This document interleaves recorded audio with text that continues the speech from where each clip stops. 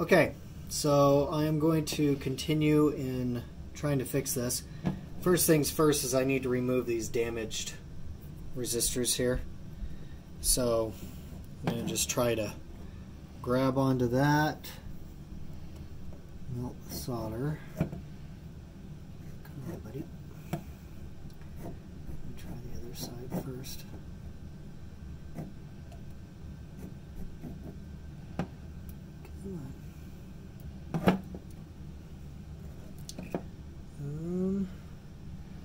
Try this another way.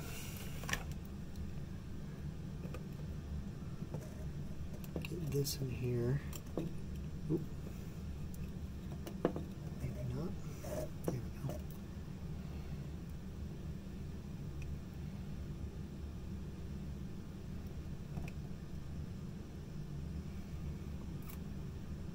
And at this point, I'm wondering if the soldering iron is hot enough.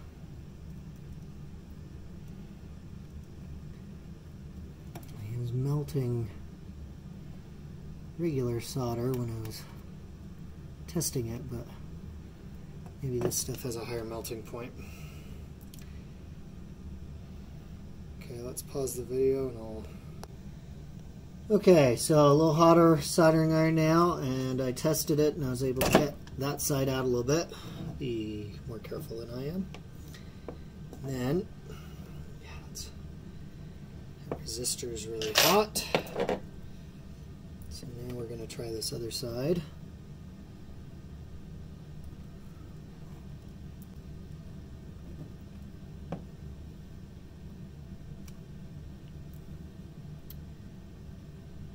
See, heat that up enough, and oh, yep, there it goes. Boom. All right.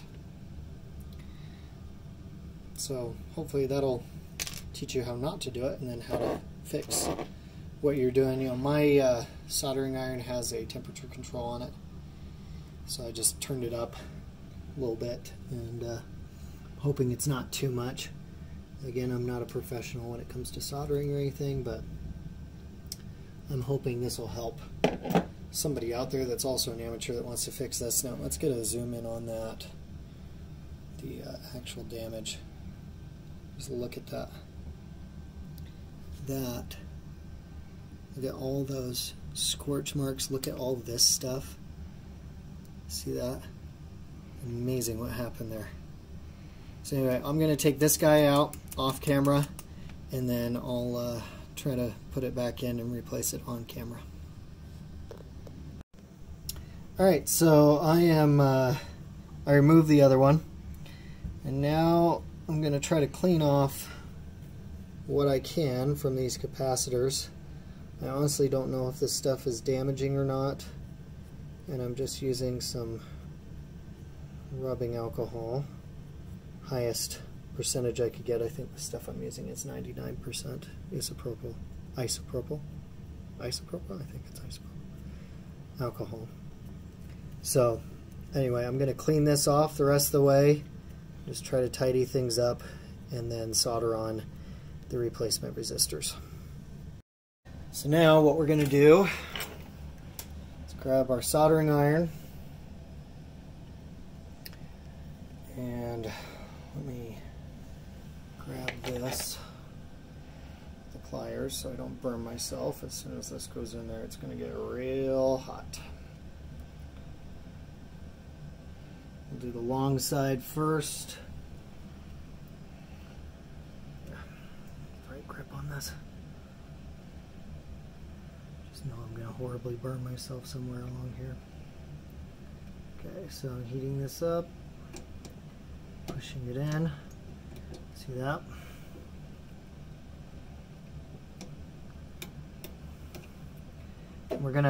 I'm at least going to try to push that in as far as it'll go. Oh, shoot. Okay, that's all right. Now let's get this other, let's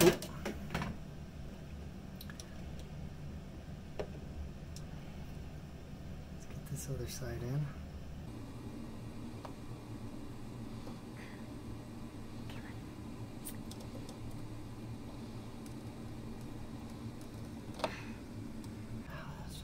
really stubborn.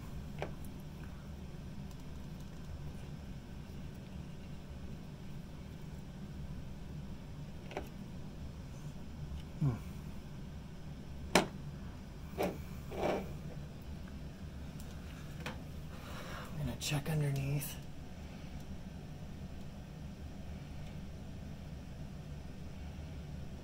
You know, it might be a problem. Okay, I'm going to try this. Kind of pushing down and heating up from the bottom because it is kind of sealed off with the current solder that's in place. So I'm wondering if it needs a little coaxing to get through that barrier.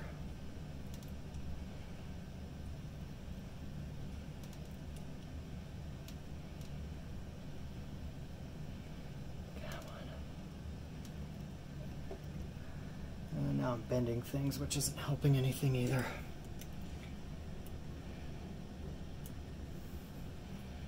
Shoot. Need 10 hands.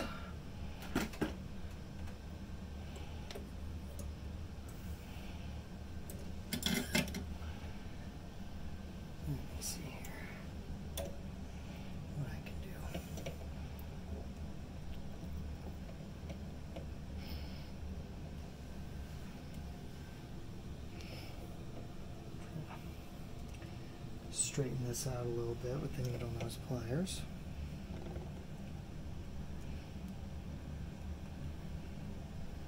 Okay. Back there.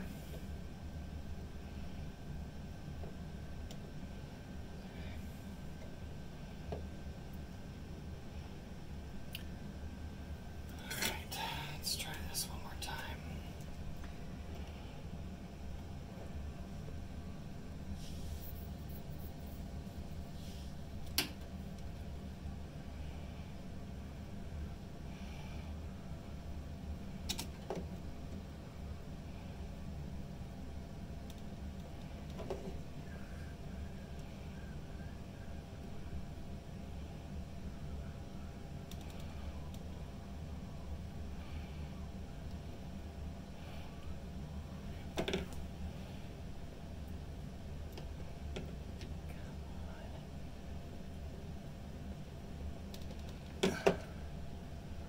Goodness gracious.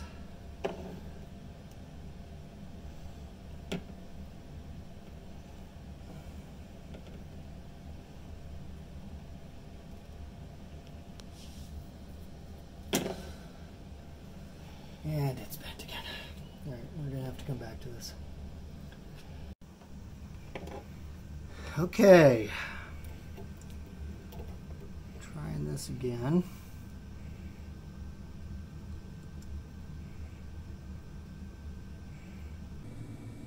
Now with this clamped in. Should have done that in the first place, honestly.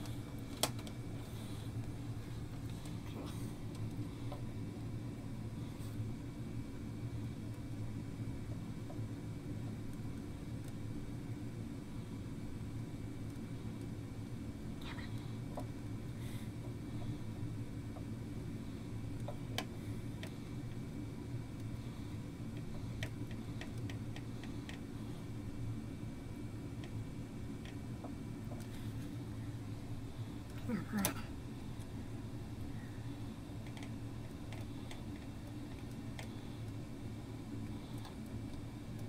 There we go, I'm seeing something. Okay.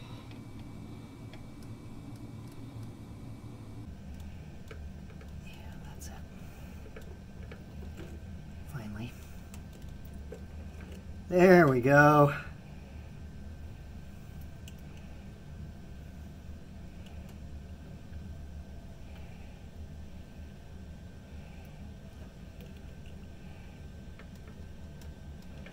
Come on in there, buddy. All right, there we go.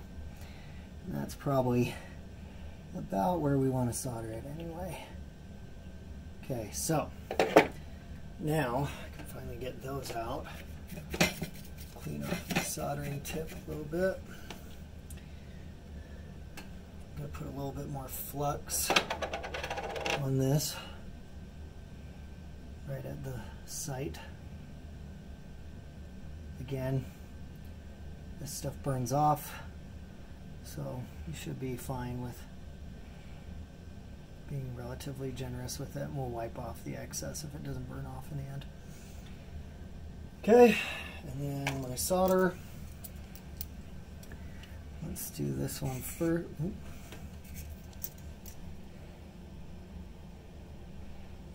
this here so it doesn't go anywhere. Okay, so we're going to do inside one first.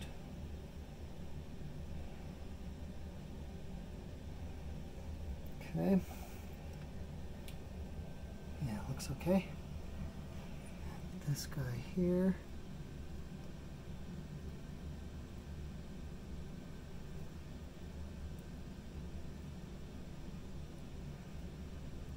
Come on.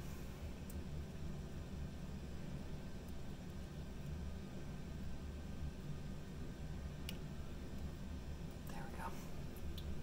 Okay. And there we go. Again, I'm not very good at this at all. This is like the third time I've soldered anything.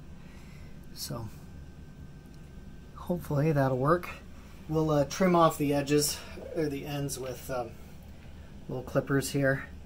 So what you do is like go down here and just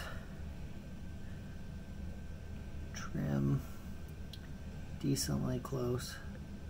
Gosh, I don't know why I'm so shaky today. There you go. And now just clean it up. Alright, I'll put on the other one and we'll make another video. Okay, so next step is these resistors had some of this insulation tubing on there. It's the kind that just shrinks down under heat. So I went ahead and cut it to length to fit around both of these. See that? Okay.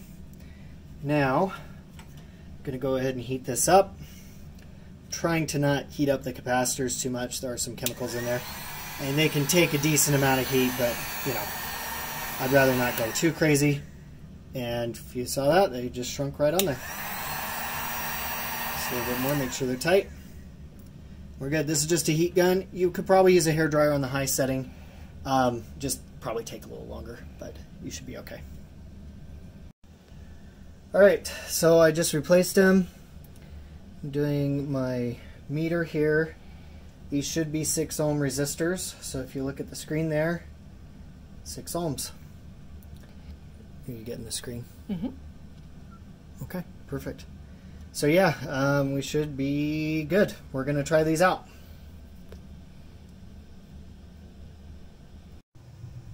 Okay, so I'm putting this back together.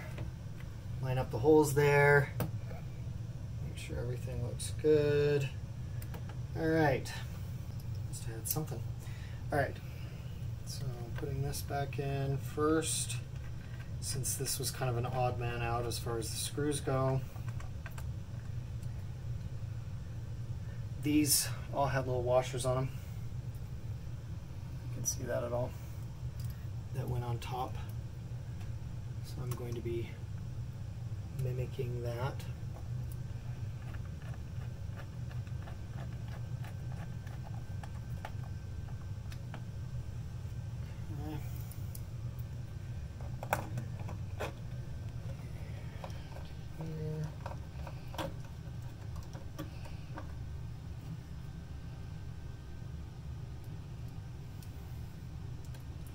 It's always a good sign when the number of screws you have lines up with the number of holes you have. Can't tell you how many times that's happened to me where I put everything together, I've spent hours, and then there is a screw still sitting on the bench. And I have no idea where it was supposed to go. Okay.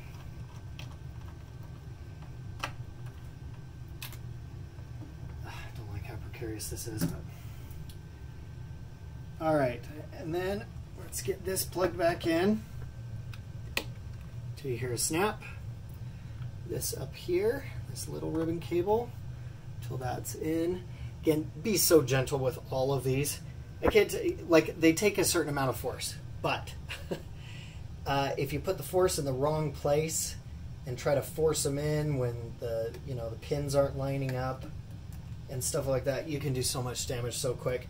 These connectors get really brittle after not too long, it seems like, and they just snap so easily. I've done that before. It really sucks. Okay, so that looks good. Yeah. All right, so all those are reconnected. At this point, I just need to flip this over and connect it back in. Let me put this. This was kind of a pain. This tape. Oh gosh. I may have to fix this first. Of course, I don't even know how necessary this tape is, honestly.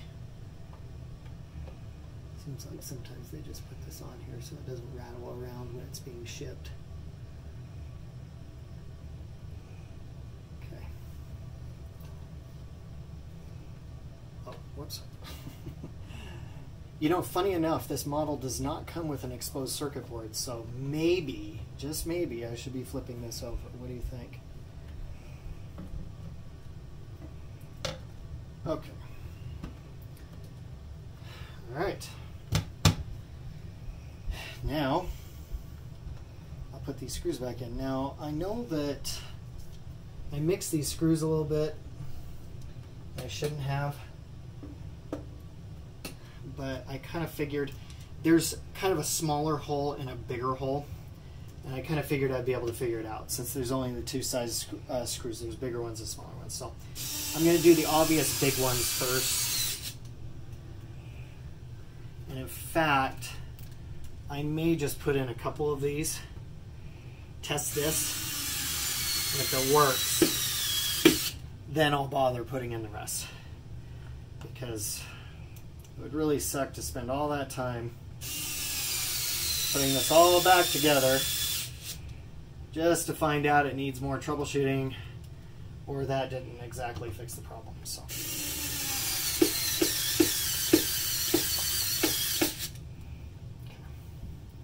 Don't strip your screws like that either. I'm getting a little impatient. And that's not good. That would cause problems and can cause problems. Okay, I'm just going to leave that at that and test this out. Okay, so let's try plugging this back in. Sorry about the cup. It's going to be the explosion test. We're going to see if it explodes after I put this in.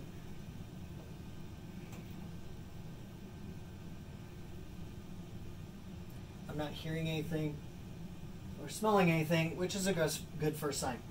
So I'm going to unplug this again. I'm going to plug in a couple of the speakers and the control box, and I'll come back. Okay, here's the moment of truth. It works. Before this, these bottom three lights here were flashing. I guess that's an error code. I'm not sure what the error code is, but when I looked it up online, it was those resistors kept coming up as the top thing to check. So, all right, let's turn this up a little bit. I plugged the speakers back in.